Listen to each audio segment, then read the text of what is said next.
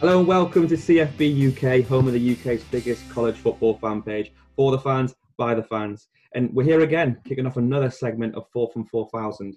Why 4,000? Well, because we're 4,000 miles away from the States. If you haven't been here already, you won't know that, so now you will. We're about 4,000 miles away from the US, and we're bringing you interviews, exclusive interviews, with NCAA D1 players. Now, as you might tell from the videos, my hair's getting longer, but it's not as long as this dude's hair. This dude's hair is awesome that we're about to bring on.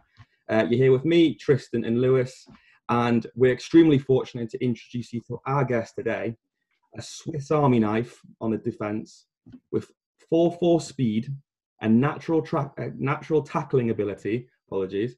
He led his team in tackles in 2019 and is a bright prospect for the 2021 NFL draft. We are very privileged and to welcome, sorry, I'm just trying to admit him now. Please welcome, from the Houston Cougars, live in his car in Texas right now, we've got Stuard. Hello, man. Can you hear me? I can hear you loud and clear, bud. How's it going? Good, man. Sorry, my girl's car broke down, so we're trying to figure out what's wrong with it. We figured it out. Oh man, that happens. That happens. Yeah. So how is it? You're not wearing a hoodie right now in Texas, are you? I am wearing a hoodie. Yeah, it's hot. Yeah. Man, it's hot here, but it's like 60, and that's hot. So. Oh no, that's not hot at all. That'd be amazing. That's hot here, man. That's here. Well, we're so privileged to have you, bro. Thank you very much for joining us. We're looking forward to this one. So, we may as well just jump straight into it. So, my name's Nick. We've got Lewis here, and we've got Tristan down here. We're all spread out across England in different places. But yourself, you are from, please tell me if I pronounce it wrong, Conroe, Texas, about 40 miles outside of Houston. Yes, sir. Yes, sir. So what's life like? I mean, this sounds a bit silly, but for UK fans, we'd love to know because we see Texas on the TV all the time, and some of us might have been lucky enough to go one day. But what's growing up and living in Texas like as a kid? Well, I think on the website it says Conroe on there, but I'm really I was raised in a part of North Houston called Spring. Houston is really, really weird because you got a whole bunch of places called different names, but people still say they're from Houston. So yeah, I was really from Spring. And honestly, just growing up, it was tough for me, just because I bounced around from school to school. I think I went to like 14 schools before I got to high school. Wow. That was tough for me, but it's a football community. It's a sports community. It's all everybody talks about. That's like the news everywhere. Literally everybody just talks about sports. That's something that's I think different in Texas than anywhere else I've been, and it's really hot. But it's really hot. Yeah. Well, that's all we'll hear about. Obviously, we do college football, but high school football in Texas is just so famous. Obviously, a lot of it is through Friday Night Lights. Obviously, we watched that over in the UK, but that's really cool.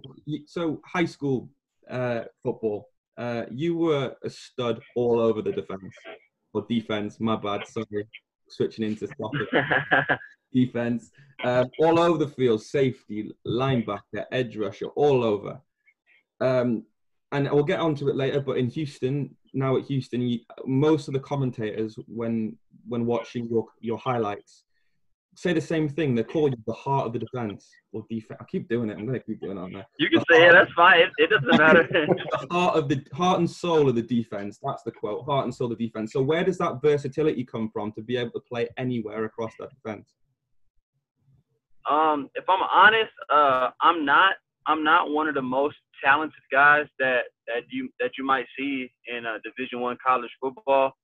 But I think what allows me to just play in different positions or get out of my comfort zone is really just because wherever I go, whatever I'm doing, I'm gonna give like outstanding effort. Like you're gonna get every bit of me. Like even if I've never done a technique, I'm going to do it the absolute best that I can for 4 straight quarters. And it's never going to trend downward. The normal athlete third quarter, fourth quarter comes around, they start getting tired, they start getting worn out. That's like where I pride myself. Like, nah, I'm fourth quarter and I'm like the same I was in the first quarter. So that's really, I think, what allows me to just play everywhere.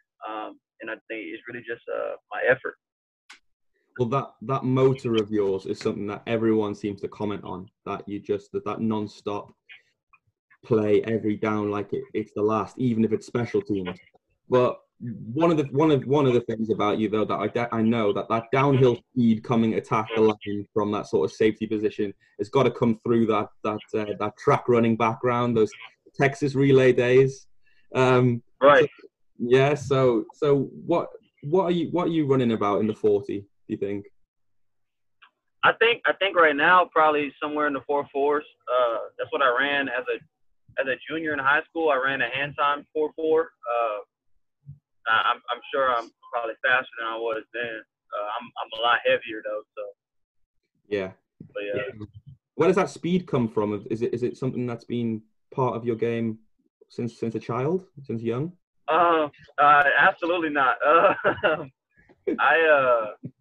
I really was. I was always a mile runner. I was an 800 guy. I was always trying to be in something. So if track was happening, I was always running track. But I didn't start actually running track until I was in middle school. And actually, what attributed to that was like my mom didn't really have a car. So like if I wanted to go to my friend's house or go down the street or something, to me down the street was like 3 or 4 miles, and I would just run to go hang out with my friends. I would run to school in the morning. I would run home in the afternoon, and so it was more of like I said, it's more of like an effort deal, like more of like just a consistent. I'm running all the time, so I really started off. When I got to middle school, running a mile, running the 800, ended up getting the record at my school for the 800 because I would just sprint the whole thing. And then I actually I didn't get on a sprint relay until the second portion of my junior year, right when I guess my speed started to kick in. But I mean, yeah, it was just like a lot of training, a lot of stretching. There's a guy named Nick Lough who played in the NFL for like 10 years. He's known as like the speed guru. And so I was blessed to work with him. Worked with him for about 2 or 3 months, and I think that really just helped push me into my speed. But yeah, I think it definitely comes from just running track and just running every day, like as simple as that might sound. But that's track definitely, I mean, helps me so much. Well, that makes a lot of sense, and to be able to practice and train with a guy like that is awesome. So it's got to help. Definitely. So moving on to sort of personal side, one thing that I know that you believe that you've done it for many years is on your cleats you write JAMS, JAMS. I know what it's about, but tell me, why do you write JAMS on your cleats every time? Well, yeah, I'm really big just with all my family, specifically my siblings. So you know, the JAMS or JAMS stands for JoJo, Alex, Malachi, Samaria, and those are just the names of my 4 siblings. And you know, growing up, I was put in a position.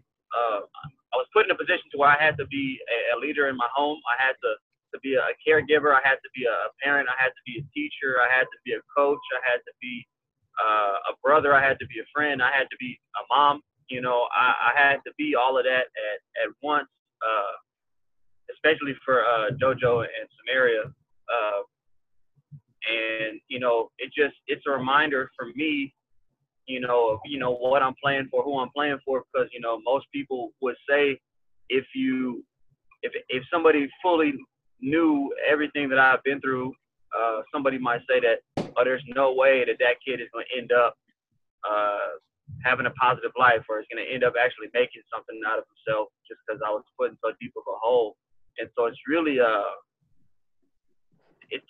I really want to set that example for my siblings so that they know that they can do whatever they want to do. All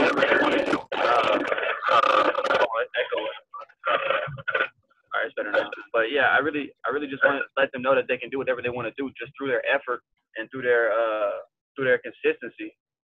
I'm really just trying to set that example, and just writing their name on my cleats. It's like a visual, like it reminds me, like I'm like, okay, this is what I'm doing it for, you know. For sure. Family is really important, and I know how important family is to you.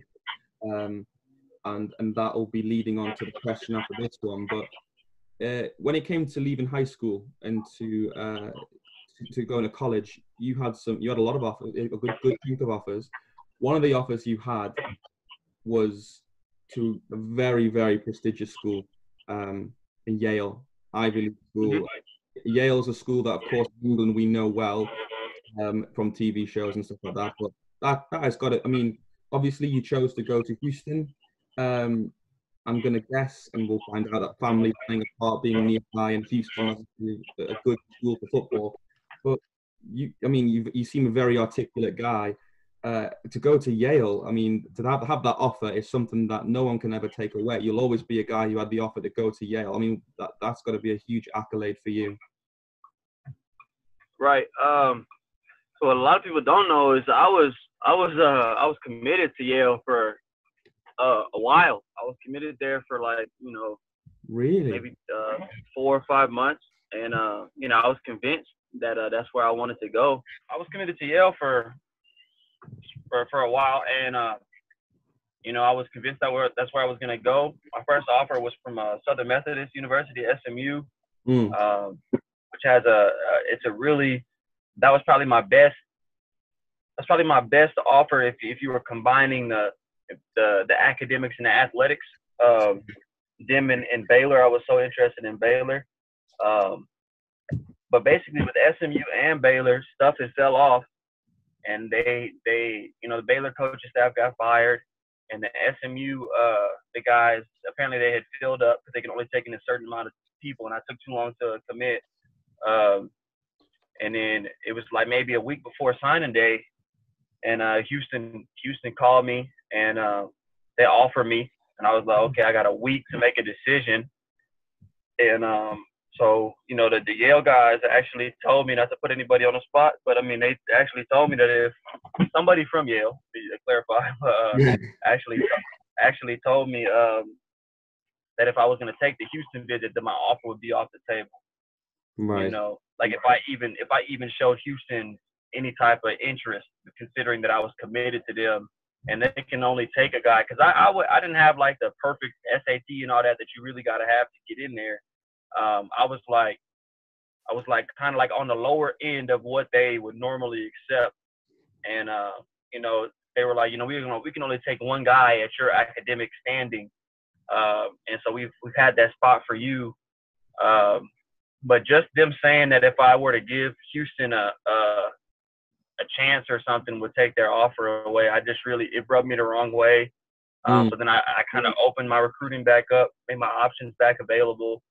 But when I took my Houston visit, man, my cousin actually played for Houston. Now he's on the Pittsburgh Steelers. His name's Alex Myers, plays corner.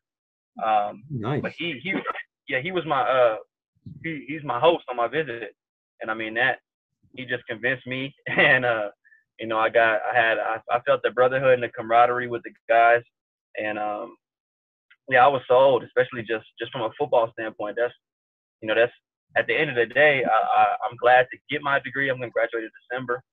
But at the end of the day, I'm a football guy, and so this is probably my best football opportunity. So that's why I chose Houston.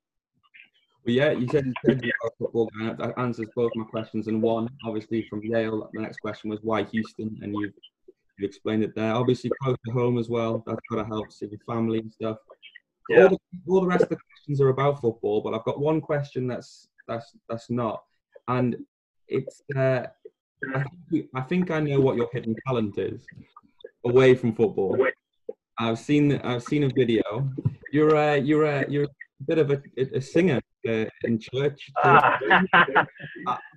Good. You got some good vocals. Good vocals. So you do a bit of singing in church. Talk to me about that. Talk a little bit about your faith. I know it's very, very important to you, and your path to where you are now.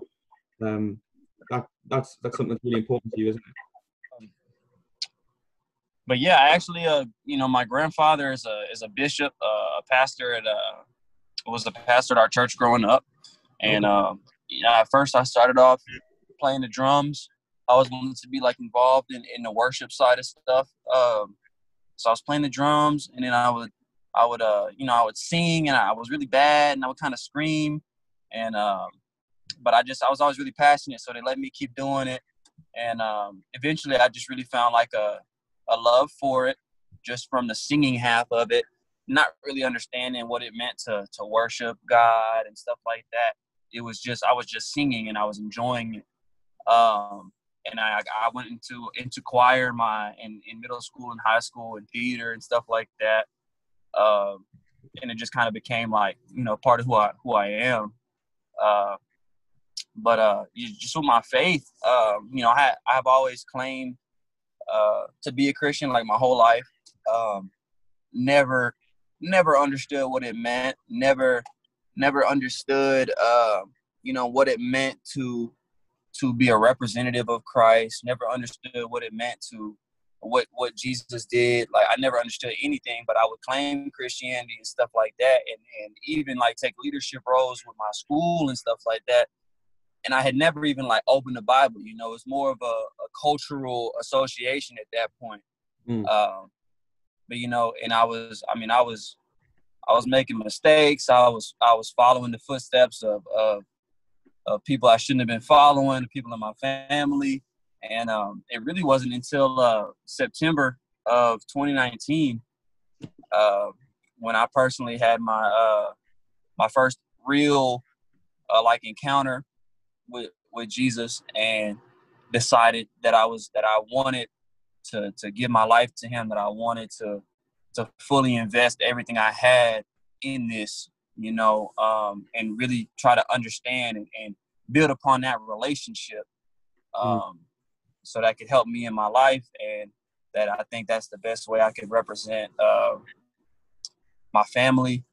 And I mean, since then, I mean, worship has helped me in so many ways, and it's just I think that it's definitely probably one of my favorite things to do, is just to worship, or to sing, either one really. But yeah, that's pretty much what it is for me now.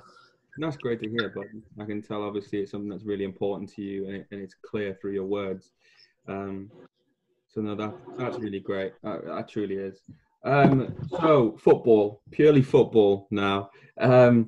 Your freshman season didn't go well. It possibly didn't go the way that you wanted to. It's nothing to do with what you could do. It's what unlucky thing happened. You had a meniscus injury. Is that your first big injury? And if so, how did you kind of overcome it, both physically and mentally? Oh man, is it my first big one? I had a lot of issues, I think, with my groin in high school.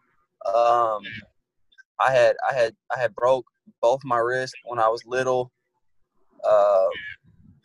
I had also lacerated my kidney in middle school. Tore my ankle up playing basketball.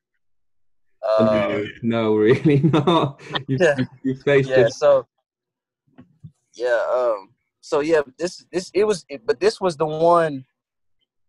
That was probably the most effective injury, I guess. Because I mean, it completely took me out of a season that I really wanted to participate in. When you're in middle school, you got friends and you got your stuff going on. I would kind of miss a football game in the 8th grade, But yeah, I mean, that was a tough one, just because it was my first start. It was my first starting game in Tulsa. Coach told me, you're going to play 97 snaps this game. Get ready. I was like, oh, I'm excited. So I go out there to first practice with the starting lineup and just tear my knee up. And I finished the practice trying to finish it and tore it up worse. And, it was really hard on me. And it was hard for me to keep a positive attitude. I never experienced anything like that. I bet. We never played sport at a high level, but I know what it can be like going into your first freshman season and thinking, I want to make my mark straight away, and then first game. Sometimes it's just these odd ways of bringing us back to reality. But if you want to talk about a bounce back story, this is a bounce back story because you came back in 2018 and played a fair few games, but your 2019 was a huge year.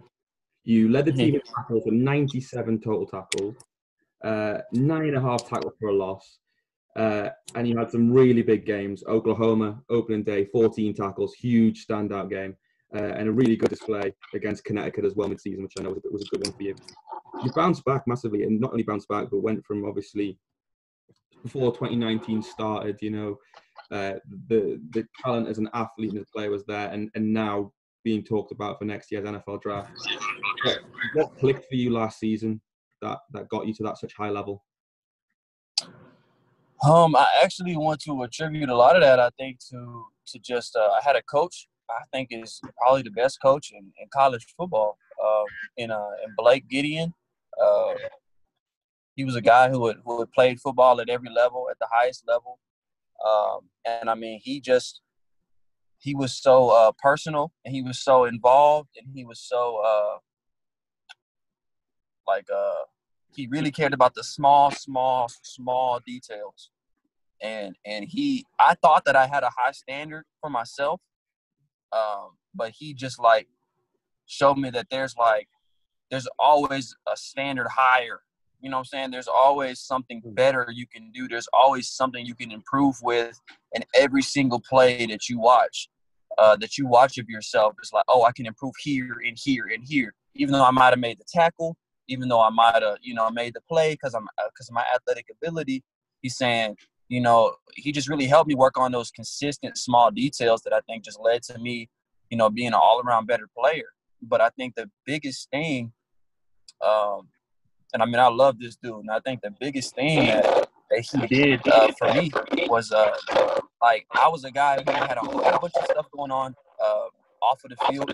I was a guy who I would get really upset. I would have tantrums. I was all over the place. That's reflected in my 2018 season and why I wasn't playing that much. Not a lot of people know that. But there was a lot of personal stuff I had going on that I was letting interfere with my play on the field. And because Houston is kind of a coaching carousel where coaches come in a couple of years and then move up, coaches are not necessarily concerned with developing that guy and trying to figure out what's going on in his life. What can we do to make sure or to help him personally, and not to call out any coaches I've had previously, but that was kind of the attitude towards me was like, oh, that guy has too much going on. I might just be here for a year. So let me just, move this guy to the side. And if he's really good on special teams, so let's just put him there so he can be wild versus trying to, see what's going on in my life and really just pouring into me and helping me with stuff. He just helped me so much personally that was like when I'm on the field, I got to a point to where it's just football. So I really attribute a lot of this season, I think, to that dude. Honestly.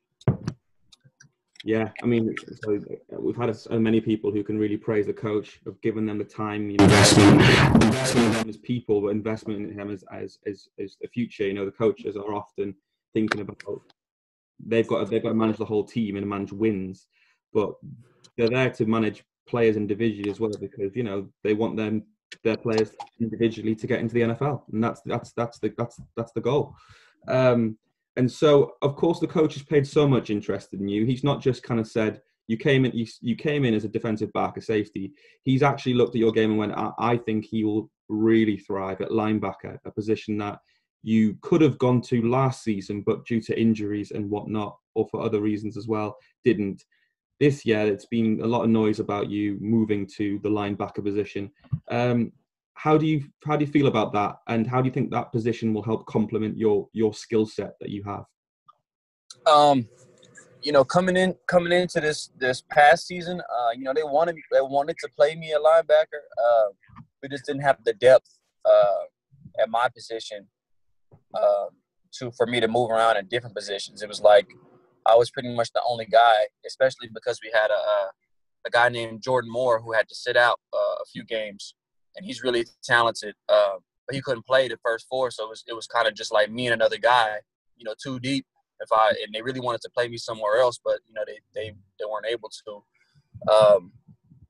Coach Gideon ended up going to Ole Miss. He was on a 1-year contract, so he went to Ole Miss. Was happy for him there. But the defensive coordinator ended up moving me to linebacker. And, we got a guy from West Virginia coming over, Giovanni Stuard, to play my position at nickel, the little DB position. And that Jordan Moore is able to play the full season. And we got Ahmad right there in the mix, too, that has a year of experience. So we got a good, solid 3 deep over there. So it gave me the ability to be able to slide over to linebacker and gain a little more weight and be able to just play at the football. And that's really – I'm just so excited to get in a position to where the offense has no chance. I mean, they have no option but to run my direction. Like, they can't move me out of the box. They can't put a receiver out. Like, no, I'm right here, and you're gonna have to run away from it. I'm really excited for that. That's cool, man. Yeah, if they run towards you, they're not gonna get any further than where you're standing. Love that. So, it's a big year for you. Big year for the Cougars. Going into your senior season. This time next year, we could be talking to you from anywhere if we spoke to you again, anywhere in the United States of America. NFL draft year. For you and the team individually, so yourself and Houston, what are your personal and professional and team goals for 2020? They're kind of one and the same. I was blessed to be elected as a team captain, as one of the 3 captains of our team. I was voted by my teammates, and that meant a lot to me. That to me was just like, wow, I've been working hard and I've been doing everything that I can. I just think it's cool, that my teammates, feel that way about me. So in a way, my goal is for us, even personally, my goal is for us to go undefeated. Just because, for once in my career at Houston, we have the guys to not lose any games. Nobody should score any points on us with the guys that we have upcoming this year. Is because I know that for myself, if you look at the previous Houston teams with guys who were going first round, sending 4 or 5 guys to the NFL, those teams were winning. Those teams were Peach Bowl champs. And at the end of the day, if you're a leading tackler on a defense that went 4-8 versus I'm a leading tackler on a defense that went 14-0, that means something more, to an NFL team, and that's really my personal goal, is to form a group of guys and a brotherhood on that defense that we can all lead each other to not losing any games. I feel like that would probably be my biggest personal achievement, is just to be a leader of a team that was elite consistently. That's really what I want. Love it. Brilliant. That's fantastic. So, yeah, what you say makes a lot of sense. If you work as a team individually, you'll still see the stars in that game. So we've got the last couple of bits. We've got a little game for you, very quick. We've played it with all of our athletes so far, and it's called Guess the Brit. And Lewis, you're going to lead this. Yeah, I'll take this one. So what we've got 10, I think, pictures that we're going to show you, and basically we just want to see your UK knowledge, really. And like we've played it with everyone we've interviewed so far. So we'll get started. So if you know your soccer, you might know this first guy. All right, let's check it out.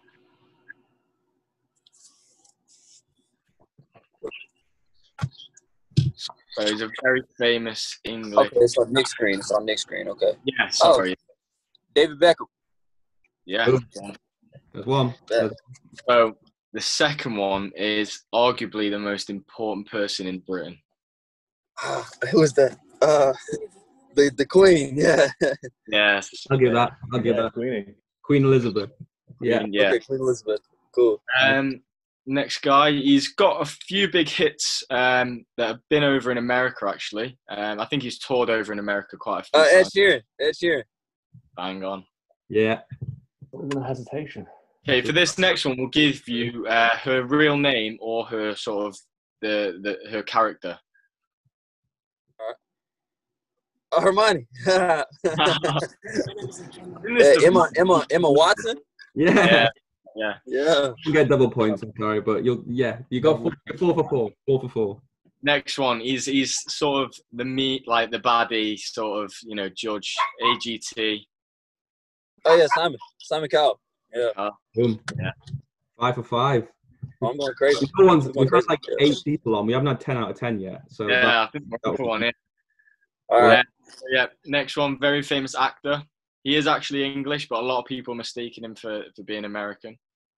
Idris Elba. Yes. Yeah. Yeah, that was tough. 10 out of 10 here. All right, what we got next? So when you're in the NFL and you're earning the big bucks, you'll be going to this guy's restaurant. Ramsey? Gordon Ramsay? That's one. Yeah. All right, that. Okay, so this next one is probably the most stereotypical thing we are known for, us British are known for. So what is this in the cup? It's tea. Yeah. What do y'all call it? Y'all call it tea, huh? Cup of tea. No, we're not going to get 10 out of 10 here. Surely not. Well, this next one again it's a food, and again we're well known for this food.